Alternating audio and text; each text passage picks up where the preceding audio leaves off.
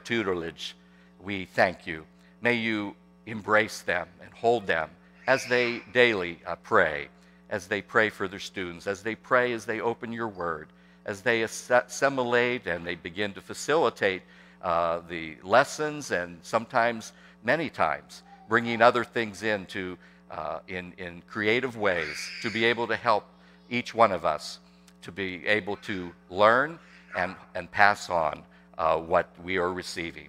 We thank you for them, and we dedicate them afresh and anew to you, and we thank you in your blessed name. Amen. Thank you so much.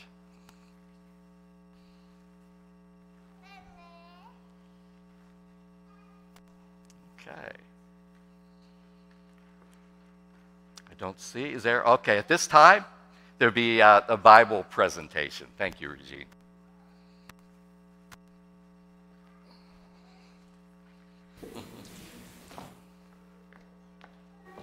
Good morning. So both of the girls that I'm presenting these Bibles to are not here today, but I'll just do like a real brief, presentation. So the two kids that are moving from 5th into 6th grade this year is Abigail Stanton, and then it is Adriana Schlossnagel.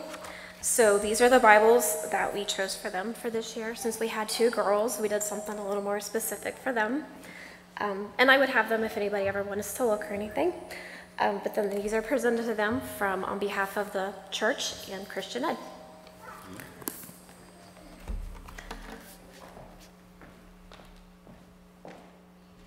Thank you, Regine, so very much.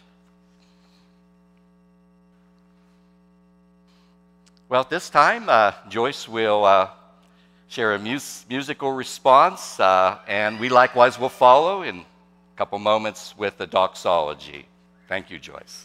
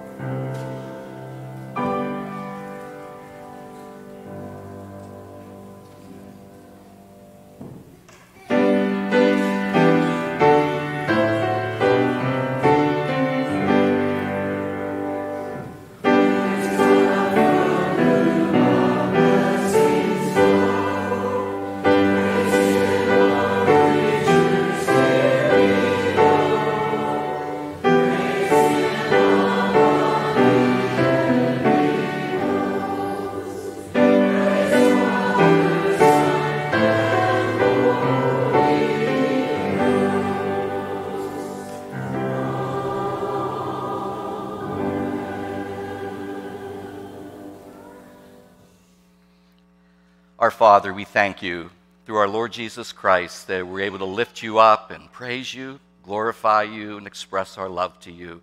Thank you for the gifts received today from your good hand. As we return a portion back to you, we know that you measure and meet them out for all of your intended purpose. We give you all the glory and praise in Jesus' name.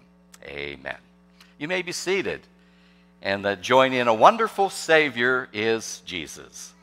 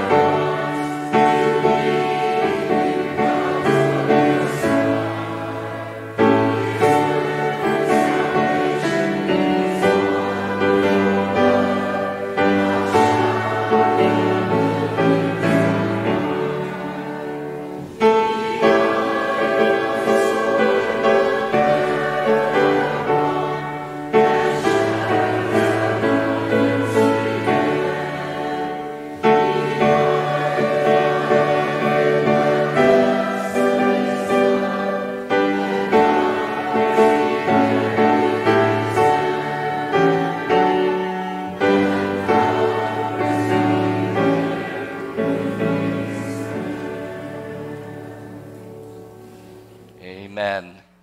Enjoyed it immensely. Beautiful singing. Sounded wonderful. Thank you so very much, Joyce. We appreciate it very, very much. John's great to have you. It's been a couple weeks. So it's good seeing you, Brittany and Greg, and thank to each one of our multimedia and those who fill in and help out. We appreciate so very much. We'd asked, first of all, any joys this morning? Any joys? Answers to prayer? This morning, exactly today marks 1 year that Bailey became a yoga. Oh, it's been a year already. What? Wow. Boy, time does go fast. Wow, that is a joy. Absolutely. Wow. Amen.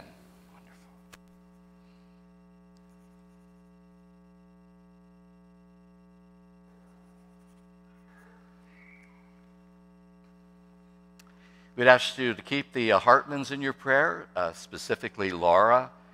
She'll be having surgery this month, October the 29th. She's having, won't go into detail, but just since her last surgery, there's some complications and she's experiencing some discomfort and pain through that. And so remember Laura in her prayers, if you would. For Faye Faust, She's a great niece to little Danny that we prayed for, and the text that I got, I guess overnight, we got it this morning, is she's now up to 2 pounds something. So she was 1 pound 7 ounces, now she's 2 pounds something. So things are improving. So continue to pray. That's a wonderful answer. The family is hopeful, and things are moving ahead. So continue to pray for little Danny. We have been for Trudy as she began her clinical trials. We trust everything is moving ahead. Everything, Brittany,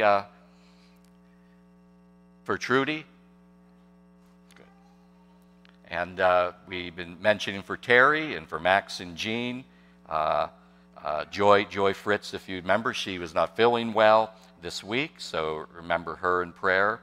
And the others. Are there any others we need to add this morning?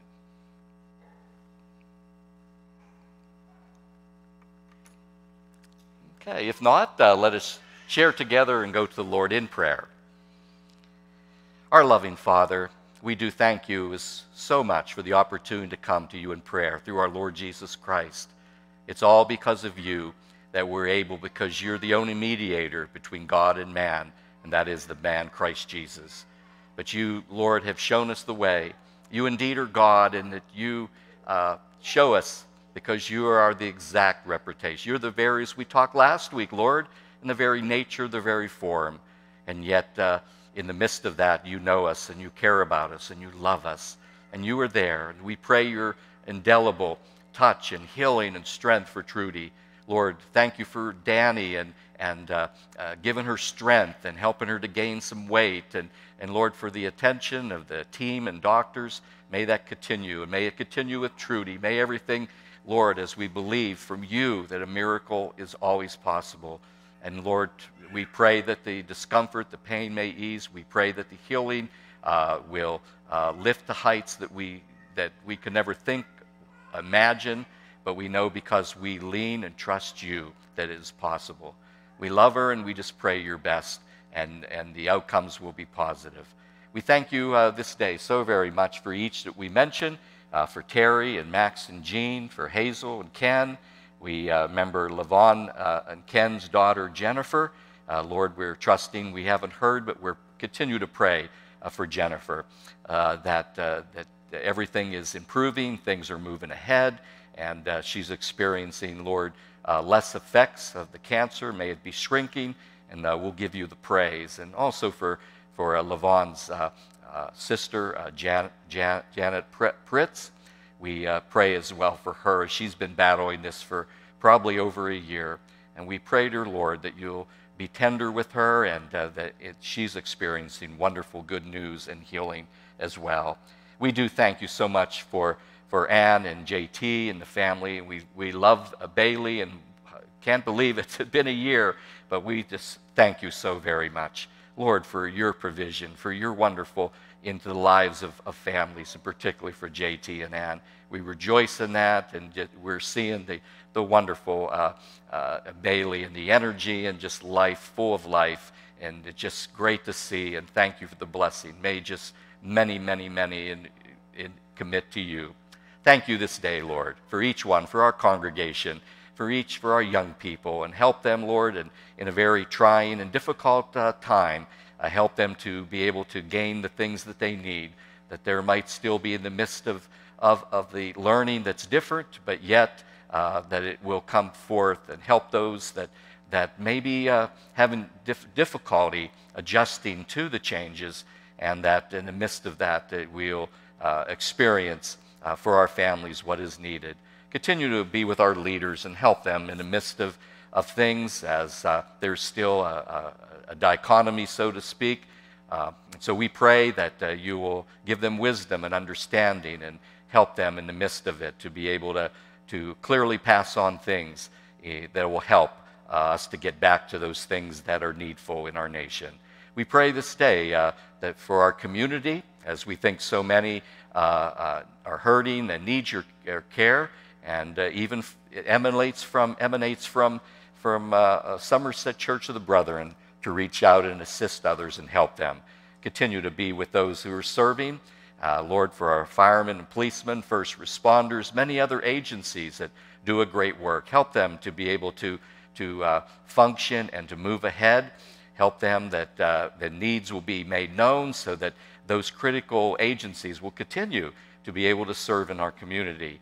Lord, we thank you as we think not only leaders in our community, but we pray for our president. We pray for those that in the House and the Senate and all those that make decisions and that affect the lives of so many in our country. Continue to give them, as you say in 1 Timothy chapter 2, that the very atmosphere can change of situations when we pray. And if we don't pray, no wonder things don't change. So we pray that you'll be with our leaders and you'll change their thoughts and their desires that may run contrary and counter to the things that are needful, that, Father, that you may impress upon them. And they're willing to do that.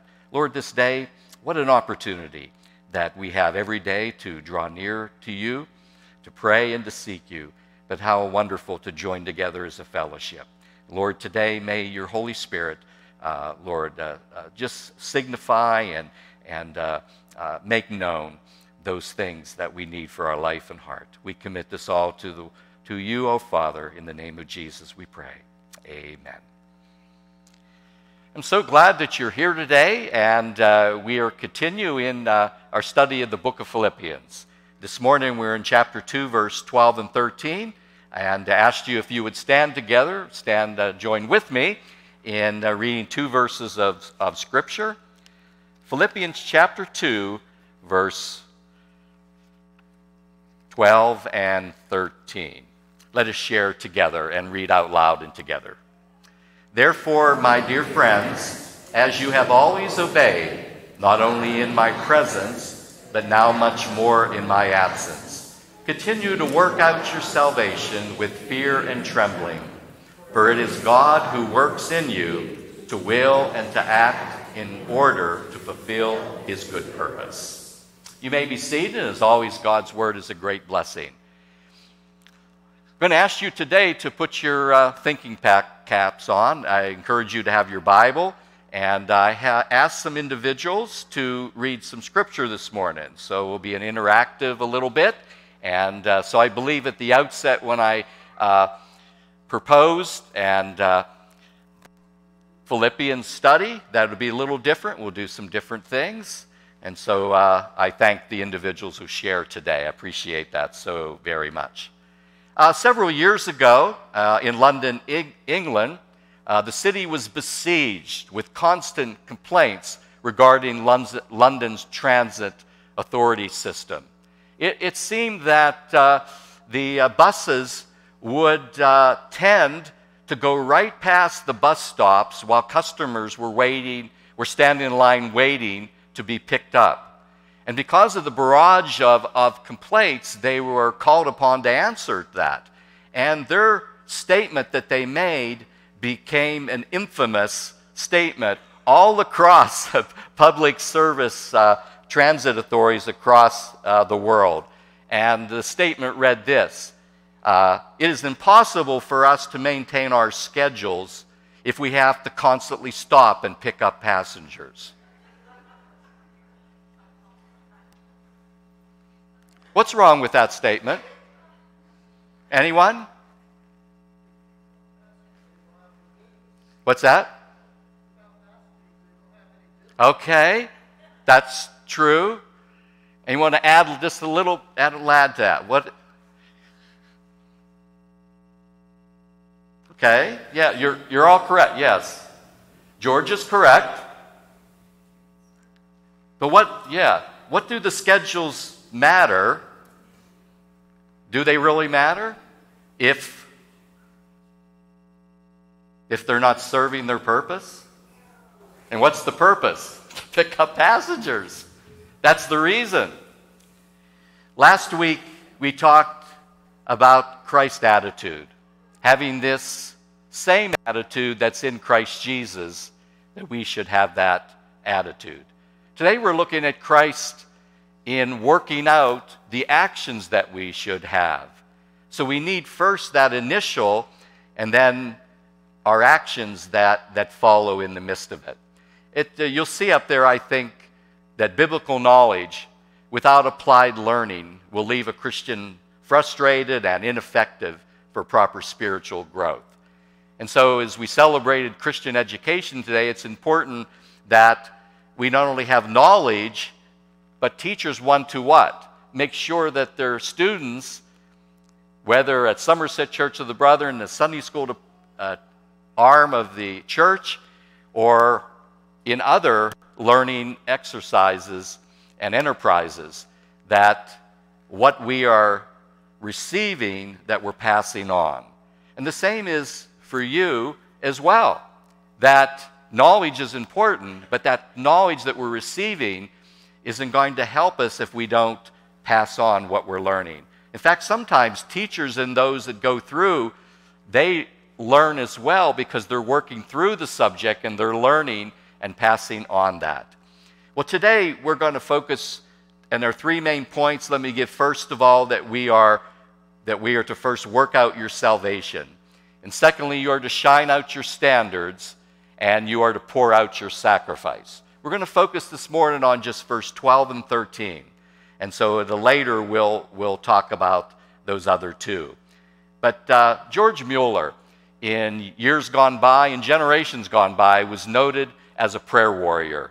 And he was one time a person, as he was at a conference, and at the end of the conference, someone came up to George Mueller and said, I admire your praying, and I would so much love to have the discipline that you are affirming and exercising in your life. And I would ask that, would you pray for me, that I would be a person of prayer? And George Mueller said, I certainly would. But he said, here's what I asked you to do. I want you to set the alarm, and when you set the alarm, I want you to get one leg out of bed. And when you get one leg out of bed, I'll pray God that you get the other leg out. And a lot of that is like that, isn't it? That we desire and things we want to do, and there's an aspect that we've got to do. And then we trust God for the other. And that's what we're talking about. Work out your salvation. And so today, in just a few moments, I'll ask some individuals to read some scriptures that enforce one or the other of this theological tension, right? There's a tension between these two things. I want you to note in here that, first of all, this is addressed to Christians. This is addressed to believers. We already saw in the first chapter that Paul was writing to all the saints. So he's obviously writing not to unbelievers, he's writing to believers. And it mentions in chapter 1 that my brethren. And in chapter 2 that we began to read in verse 13, therefore my dear brethren. So he's talking to believers in here. And there's a sense in here as he begins to talk to the Philippian believers that they began to rely a little bit too much on him. You see, it says that they obeyed the teaching. Now let me ask you, what teaching did they obey?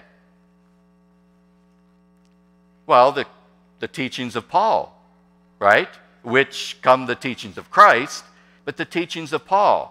In other words, the Philippian believers were a high spot in Paul's life. What Paul had taught them, they had obeyed and put into practice. And that's what he's affirming to them in here.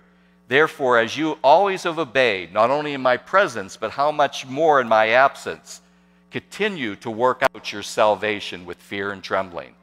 They began to rely on him a little bit. So that's why they inquired so much as Paul was in prison. You understand, right? Paul is in Rome.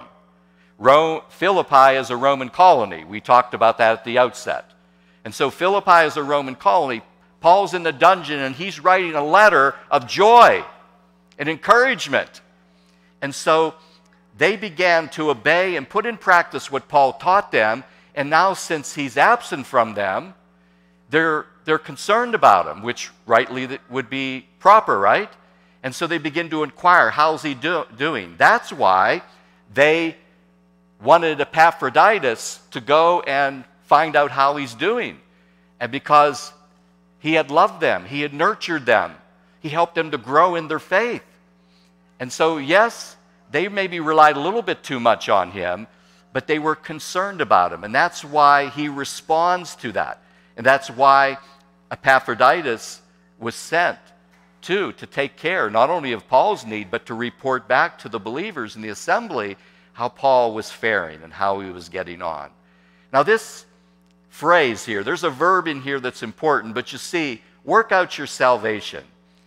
And this tension here is, some people believe there's a contradiction. Some believe there's a tension between human responsibility and God's sovereignty.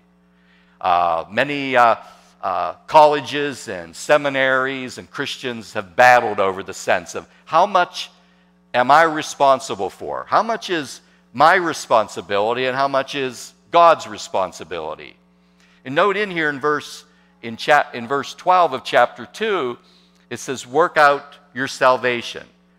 So there's a sense of responsibility to begin to work it out. That we have a responsibility, that we just don't sit and just wait to go to heaven, that we're just going to coast along in our life, but we should be doing something.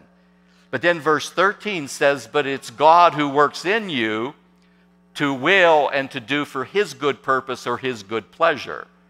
And that seems to be God's working, right, in the midst of it.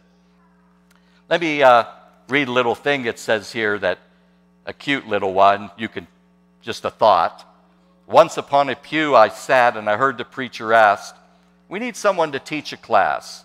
Now who will take this task? And God sat down beside me there and he said, son, that's for you. But Lord, to stand before a class is one thing I can't do. Now Bill would be the man to call. There's nothing he won't do. I'd rather hear the lesson taught from here upon my pew. Once upon a pew I sat, and I heard the preacher ask, we need someone to lead the songs. Now who will take this task? Then God sat down beside me, and there said, son, that's for you. Oh, but no, Lord, to sing before a crowd, that's one thing I can't do. Now Brother King, he'll do the job. There's nothing he won't do. I'd rather hear the music played upon my pew. Once upon a pew I sat, and I heard the preacher ask, I need someone to keep the door. Now who will take this task?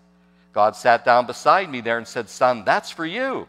But I replied, saying things to strangers, Lord, that's just one thing I can't do. Now Tom, he can talk to people. Lord, there's nothing he won't do. I'd rather someone come to me and greet me on my pew.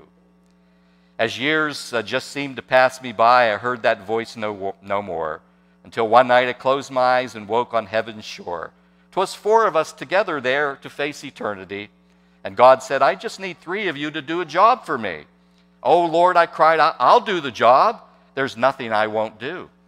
But Jesus said, I'm sorry, friend, in heaven there's no pew. Just a thought, just a thought. So we're to work out our salvation with fear and trembling. So there's a theological difference here, isn't there? But there really isn't. But there are some scriptures that enforce both human responsibility, what we're responsible, right? We have to do our heavenly homework, correct? So I'd ask Virginia, would you read and then I'll ask that after she reads it, ask that you say, is that human responsibility? Is that our responsibility or God's sovereignty? When the Gentiles heard this, they were glad and honored the word of the Lord, and all who were appointed for eternal life believed. That's Acts 13:48. Okay.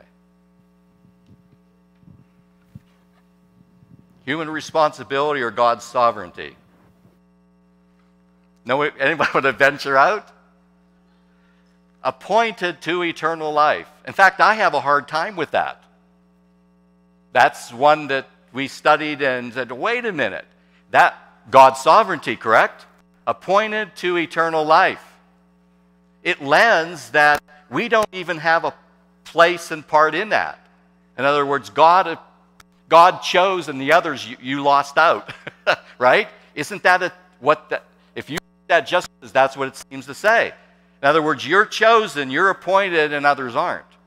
Well, that's not really what it says, but that's But that lands on God's side, doesn't it? That is his working. Dave? For everyone who calls on the name of the Lord will be saved. Romans 10:13. Okay. Yeah, yes, human responsibility. Whosoever calls, right? Responsibility for us that we need to receive. We've got to do something in the midst of it. And Cindy? The Son of Man will go as has been decreed, but woe to the man who betrays him. Okay. Thank you, Cindy. In Luke, what? Luke 22? 22.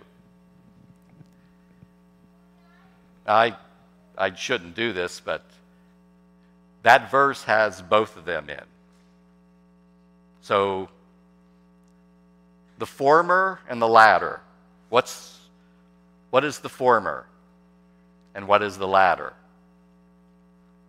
Read that once again, if I could ask you. The Son of Man will go as it has been decreed, but woe to that man who betrays him.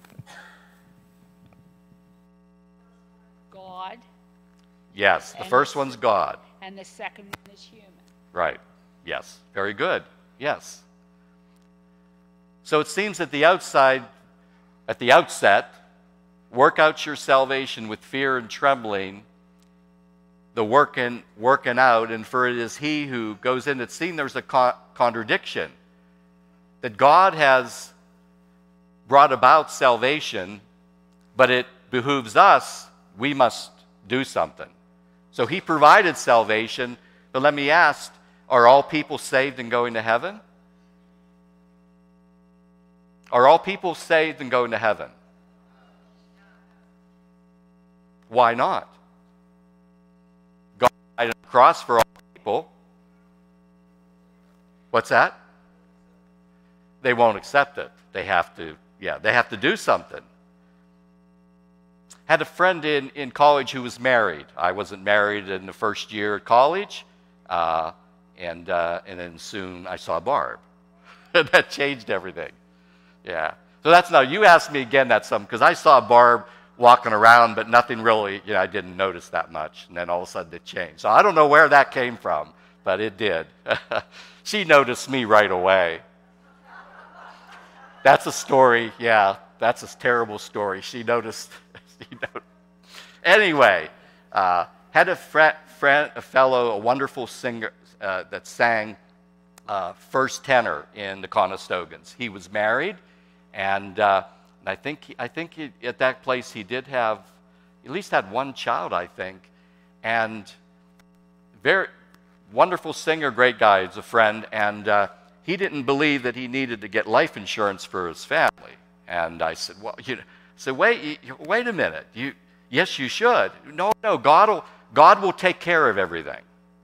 And I said, well, yes, he does, but you know the script. Don't you know that if we don't provide for our family, Paul told Timothy, if you don't provide for your family, you're worse than an unbeliever. You have some responsibility. God isn't going to provide life insurance, So trying to encourage them, but you got to do that.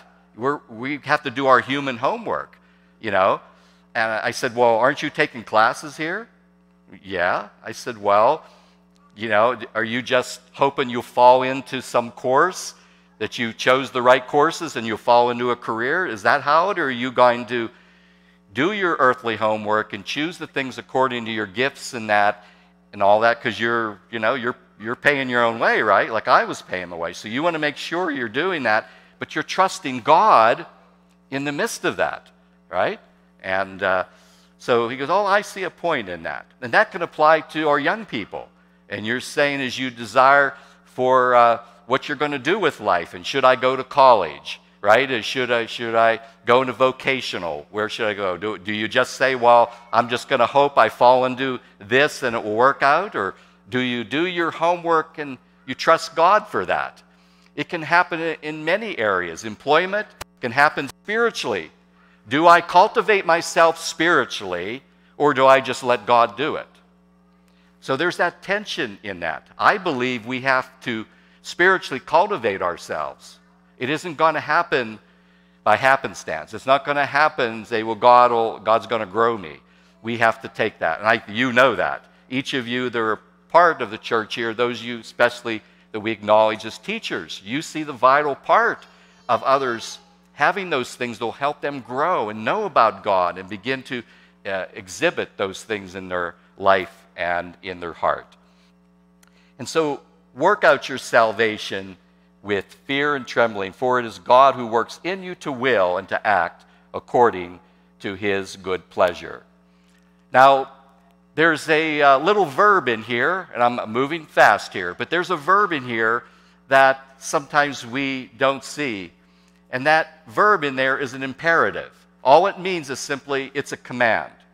It's not optional. When Paul says that we as believers, telling the Philippian believers and to us years later, work that salvation out. In other words, continue. Calvin, would you read Colossians, I think, 2:6? So then, just as you received Christ Jesus as Lord, continue to live your lives in him. Okay. Continue to work it out, right? Continue that process. In fact, further down here, we don't get in this morning, Paul has in mind the children of Israel leaving Egypt and going to the promised land, to Canaan. In other words, Paul is thinking in his mind of the children of Israel. In other words, there's a process from Egypt to Canaan, from the deliverance, leaving Egypt as in bondage servants, and coming to Canaan. There's a working out. Continue to work it out. So that verb is also an imperative, a command, but it's present tense, which means work it out now. Work out your salvation. Don't just work it out now and forget about tomorrow. Work it out today. Continue to work it out to completion, to the finishing line. See, some people, they think, well, I'm saved and that's it, right? I'm saved and that's it. No, we're to work it out. It's a process to it. Note also that we're not to work on our salvation, nor are we to work in the salvation, right? Because there's not anything we can do. That may seem redundant, but we have to continue to say that. We cannot do anything for salvation. As Paul said in Ephesians chapter 2, for by grace are you saved through faith, and not of yourselves. It is the gift of God, not of works, lest any man should boast. So salvation is all of God's. But as we say, as some of you said, we've got to receive it. We've got to do something in the midst of that. And so work that salvation out to completion. Work it out. But notice, and let me ask you, why is there, as we close up, why is there fear and trembling? So work out your salvation with fear and trembling. Why with fear and trembling? Just the thought. And why with that? It seems that Paul is saying that I'm to work out my salvation. I'm to do something and work this out. There's a process of growth in my life. I'm not working it out to keep it. Mind you, I'm not working it out to keep it. I'm working it out to grow, to receive that high calling in Christ Jesus, to grow in our faith. That's our responsibility, to grow. But why with fear and trembling? Oh, it seems to be that God wants me to work it out, but as I work it out, there's an awareness that I can't do it. I don't see any other. It seems to be that we're working it out, but we ultimately can't do it ourselves. I think that's what Paul is saying in here.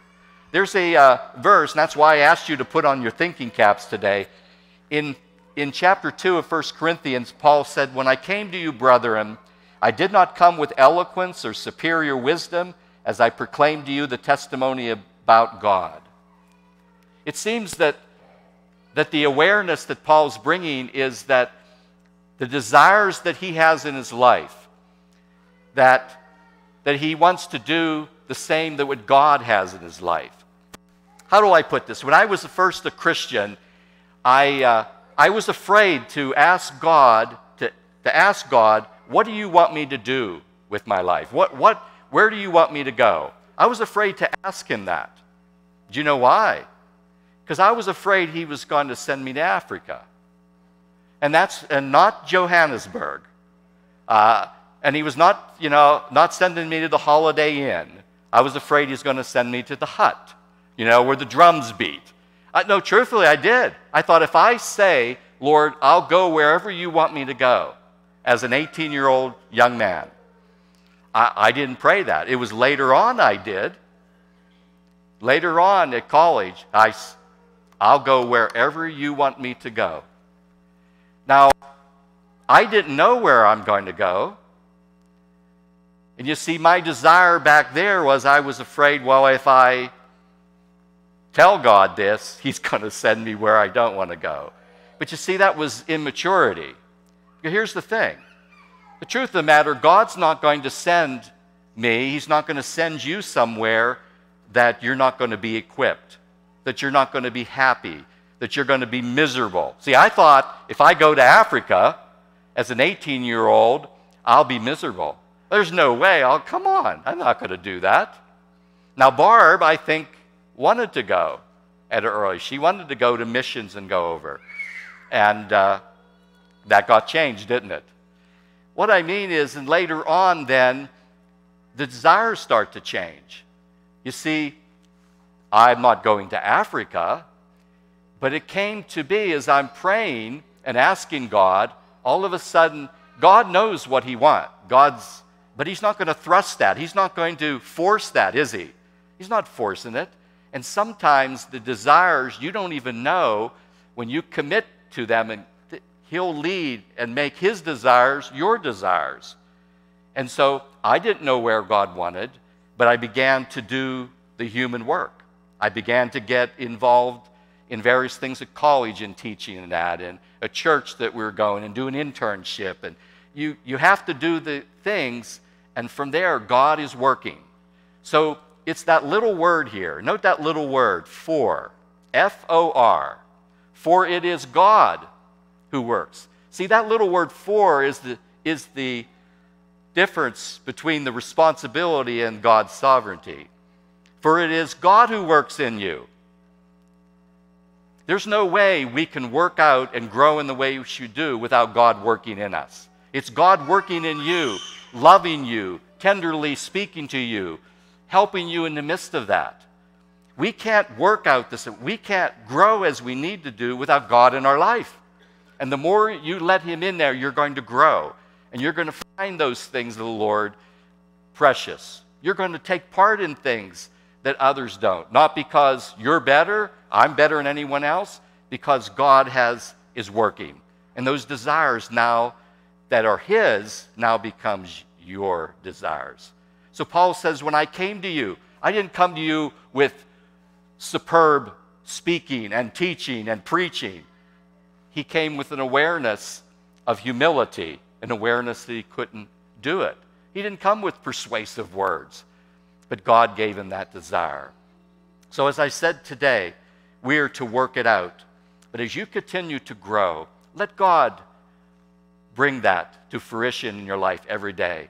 Continue to learn. Pass on those things that you're learning in the midst of it. Today is kind of just a teaching part of it. But I pray today that you have that desire. I believe each one of you have a living relationship with him. God wants you to grow. Would you allow that? Would you take part of various things within our church? Many of you do. But allow God to do those things. Many of you are willing to do things in service that others don't see. But sometimes there's tasks, isn't there? That people say, I can't do that. That's why I led that little thought there. That there are things God may want you to do. And if he's kind of just nudging you, right? Just that. Let God do that. Let him in that freedom. I acknowledge today, and I appreciate every one of you. Some of you are doing 1, 2, and 3 different things, and because you're gifted in many, many. And God honors that. And God one day, right? We're going to hear, well done, good and faithful servant. We all long to that. And so that's a wonderful encouragement, isn't it? Because it helps us. Because we don't do it for ourselves.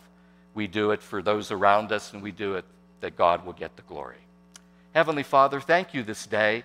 Lord, a little bit of theological things, but we pray in the midst of it, we see the importance of that we have a part. But also in the midst of doing our part, we feel inadequate to really work it out. But it's because you're in there, loving us, helping us grow. It's your presence, it's your Holy Spirit that is bringing those things to fruition that's needed to bring glory to you. In your name, amen. Would you join me in closing by standing and sharing in Trust and Obey, the first, third, and fourth stanzas.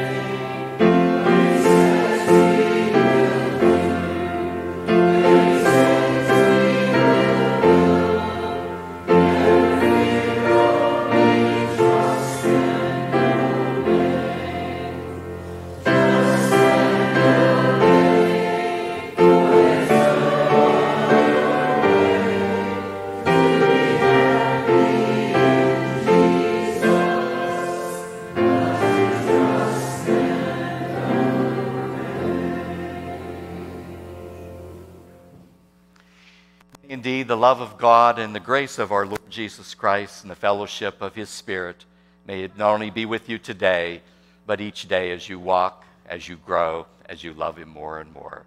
Amen.